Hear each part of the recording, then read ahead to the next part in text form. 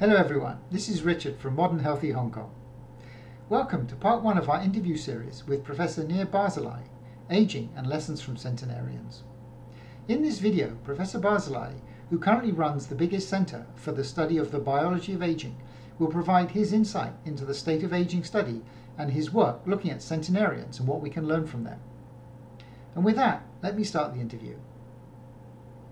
Dr. Nir Barzilai is the founding director of the Institute for Aging Research at the Albert Einstein College of Medicine and the director of the Paul F. Glenn Center for the Biology of Human Aging Research and of the National Institute of Health's Nathan Schock Center of Excellence in the Basic Biology of Aging.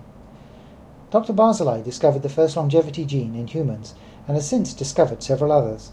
In addition to his longevity gene research, Dr. Barzilai studies key mechanisms involved in the biology of aging, including how nutrients and genetics influence lifespan. He is also investigating the physical and mental decline associated with aging and how they can affect longevity.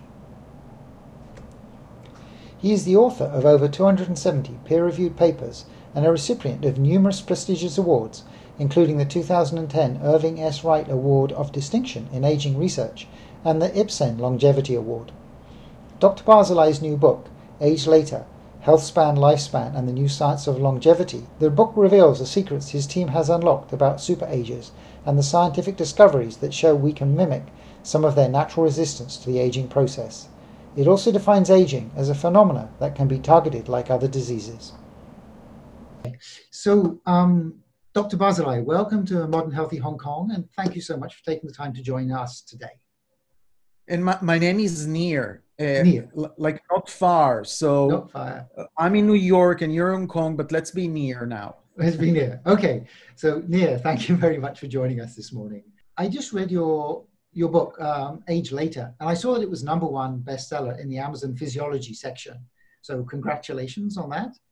I found it very interesting and informative. So from the book, I think you take a different approach to studying longevity from some others in the field. So, and that you're looking at centenarians and what we can learn from them. So can you talk a little bit about your approach and why you chose that way? Well, let me just start, in order to understand my approach, just start with a statement. Aging has a biology, right? We know that. We know who's old and who's young. I think what our mothers didn't understand and what's new is that this biology can be targeted. Okay, we know how to target aging. We know how to delay aging pretty much. And we've done preclinical studies with lots of methods in many ways. And so we went from a hope to promise. And that's where we are now, on a promise. Mm-hmm. By the way, COVID-19 underlined this promise. Maybe we can get to that later. I'm running the biggest center in the world for the biology of aging, and it's true that I have centenarians, but I actually did most of my studies in rodents and cells and physiology and neuroscience. So I'm not exclusive to centenarians, but why did I come to centenarians? Because we've done something really smart in aging. We, rather than go and understand the complexity of aging, rather than describe that's what happened and that's what happened and that's what happened, we found models that live longer. Not only longer, they live healthier, or I should say live healthier, and also side effect, live longer.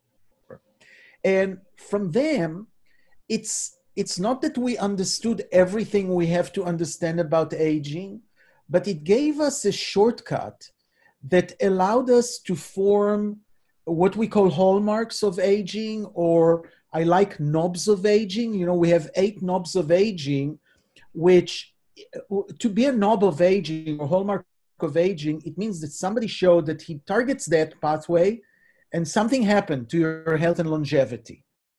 Okay, so we kind of agree on that. Not only that, they're an interactive net in the sense that if you change one of them, you can influence others. So this has been really a great promise, this approach. And so when I came to the field, and when I came to the field, the main model was the caloric restricted model. You know, you take animals, you caloric restrict them, they live longer, healthier by a lot, okay? But as the models came out and the genetics of those models came out, I said, why don't we look at humans? Because 100 years old have really doubled almost their life expectancy. I mean, when I started this study in 1998, okay, a 100-year-old at 1998, his friends have died on average when they were 40. If they got to 40, they lived until 60. But boy, they've been alive for a long period of time. This is a very exceptional longevity. What is special about those guys? Why did they live so long? That's why I approach those centenarians. I would say another thing, you know, the pharmaceuticals have done a lot of mistakes that we kind of realize that's how science goes. They went to us scientists and said, we want to understand the enzyme, the protein that you're interested in, and maybe we can develop drug accordingly. Pharmaceuticals now, and I would highlight Regeneron because that's what they are doing. They said, you know what? If we had 7 billion people in the world, if we had their genotype, their whole genome sequencing, and their electronic medical record, we would find any disease in the world and we will cure every disease in the world. Why do we have to go from cells to animals to humans and find out what's relevant and what's not relevant? So the idea of using genetics to understand difference, why some people are sick or not, but also why some people have exceptional longevity or not, was what I thought I should do, 20 years ago. Right. Although I thought that was one of the first ideas was that, a lot of the diseases would be genetics based, but then as we looked at them, we saw that they weren't so much genetics based as epigenetics. And then there was kind of this layer on top that had a bigger effect. It's not or, it's and. Right. There's an, epigenetic is a major driver of aging, we think. But, if you're born, like our centenarians have actually functional mutations in genes that have protected them from aging independent of their epigenetics. So I think both are right. But they're clearly, people are born with single genetic disease that have a huge phenotype, Tay-Sachs, or something like that. That's all genetics. You don't need epigenetics for that. There are people also with complex diseases or age-related, like cardiovascular disease, that have mutations in genes of cholesterol or something like that with very high penetrate. But there are some genetics that has some predictive value, but most of the genetic is not as good as having a disease or having a test, right? I mean, who cares if you have cholesterol genes? Okay, what we care is what's your cholesterol really, Yeah. So I just wanted to make sure that that I'm not taking off the table anything, but I'm agreeing that it's not only the genetics, it's epigenetics. As you mentioned, David Sinclair believes that that's a major one of the hallmarks of aging.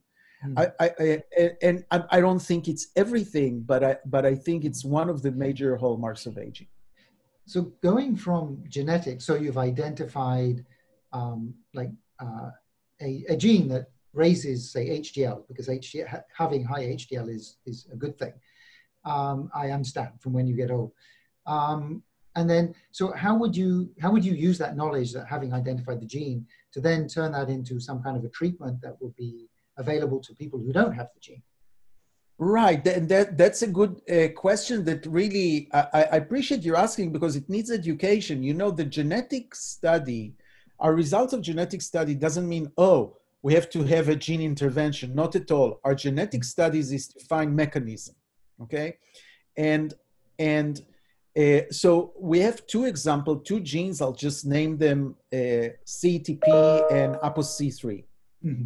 And both genes, we have functional mutation in those genes in a significant percentage of centenarian and not in our control population. So they seem to be unique for centenarians. And those centenarians have high HDL level and low triglycerides level. And the way, and what happened is pharmaceuticals, Merck on one hand and Ionis on the other hand, came to us in order to understand the data, and we showed them the data, and they went ahead to develop drugs. Why did they develop drugs? Because they said if they're centenarians that actually exhibit exactly what the drug is doing, then for them it was a safety issue. You know, it means that exposure to this phenotype doesn't kill anyone, okay? They didn't think that it's a longevity issue, they thought it's a safety issue. So there's an example where our research contributed to the development of two such drugs. Both of them are inhibitors, by the way. Right, so, okay, yes. So you studied some centenarians. Can you talk a little bit about like the centenarians? So do they have like a common theme in their lifestyle? Is there something that we can see, that we can learn, I guess, from their lifestyle or from their habits? Yeah, so the first thing that we were interested to know is that they didn't get sick when everybody got sick and now they're sick just for more years, right? We wanted to see if healthspan and lifespan is going together. And there are 2 points here. It's going together. I mean, they get sick 30 years later than a control, 20 to 30 years later than a younger control group. Okay, they already got sicker 40 years beyond their friends, okay, their cohort, but they're really, they have an extensive health, they live healthier and longer. Both are connected. But there's something even more important. They have a contraction of morbidity, which means they're sick less at the end of their lives. Okay, we're sick years at the end of their life, and they're 6 months at the end of their lives. And so they basically, they live and die, okay, rather than accumulating diseases. And this is really important because it's part of the concept of longevity dividend. You know, if we can get people healthier and we save the economy on that, and then they die within few weeks, the longevity dividends is in trillions of dollars, not on millions and billions. So the concept is important, and it is exemplified in our centenarians. Not only that, independently, the CDC, okay, the Center for the Disease Control in the news a lot in the United States, have looked at the cost, the last 2 years cost of life for people who die over 100 versus those that die at 70, and it's third of the cost. In other words, it's confirmed there is a longevity dividend for being healthy and then until you die. Okay, so that's one thing. Now to your question, really, that was just an introduction, so you know they're healthy. Right. So the question has to do with lifestyle, right?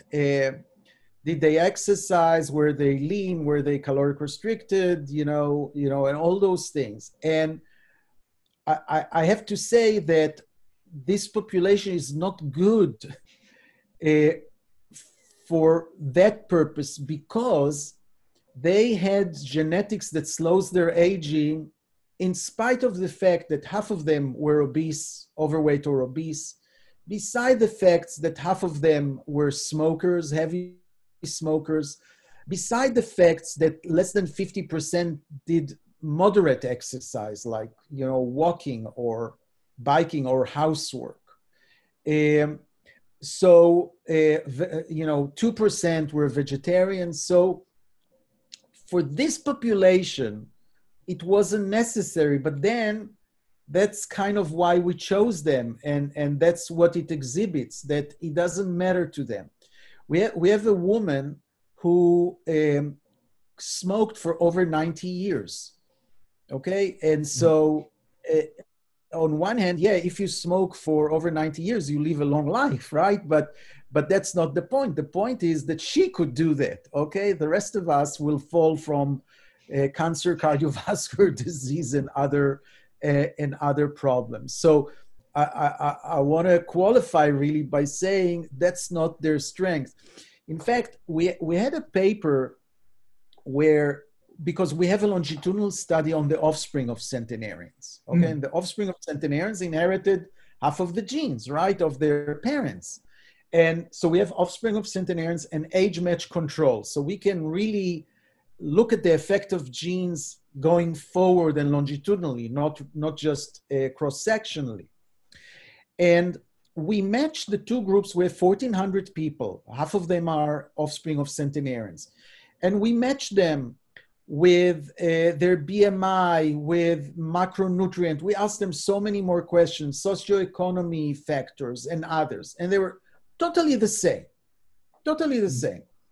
But they had half the cardiovascular disease. Okay, so you can see that for this population, the environment is not as important as to the rest of us, okay? So you will give me a chance, I'll talk about why the environment is important and what we can do, but not for those guys. Those guys got there in spite of it, not because of it. So one thing is that we did notice, so we watched like the Blue Zone documentaries on Blue Zones, and like a lot of the old guys, they're always like cheerful and bright and open and happy. And do you think that this is important?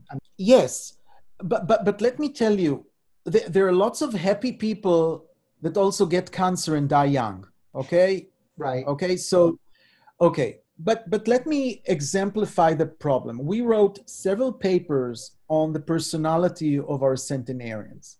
And they are extrovert, and they're optimistic, and they're socially connected, and they move on, and they have just really a very positive personality, which people took to assume from the papers we wrote that it's very important. It's part of getting there, okay? Maybe it's necessary to get there. Even if they have longevity gene and they have a different personality, maybe they won't get there, right? Until I met a 104-year-old man, and I went to visit him, and he was the loveliest guy I ever met. And, you know, he was so positive. He had nothing bad to say about his daughter-in-law and all the people who could make his life miserable and decisions around him. It was just so thoughtful and nice and pleasant. So I go out of this interview thinking, you know, they're really special, those guys. I mean, this personality really drove him. And I run outside the house with his son. By the way, his son is almost 80, right? Right. And I'm telling his son what I'm telling you, you know, the nicest guy I ever met. So the son looks in my eyes and says, "You should have seen the son of a bitch when he was my age. He was a terrible, terrible man." Okay, and then you realize that we say that personality, it's kind of known that personality is stable throughout the years. You have your personality, you die with your personality. And I think people look into the 60s, maybe some of 70s. But listen, those guys, first of all, their brain has aged, okay? Physiologically, they're not demented, but their brain has aged. Their life has changed. They moved several times, okay? They lost their spouse.